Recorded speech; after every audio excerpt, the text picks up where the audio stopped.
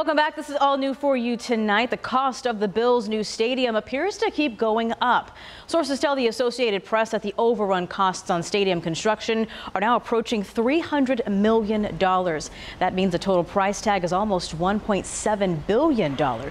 In March of last year, the Bills initially estimated that it would cost $1.4 billion. That figure jumped to over $1.5 billion earlier this year. Increased labor and material costs are being to blame. Now, as part of the contract, the Bills must pick up the tab from here.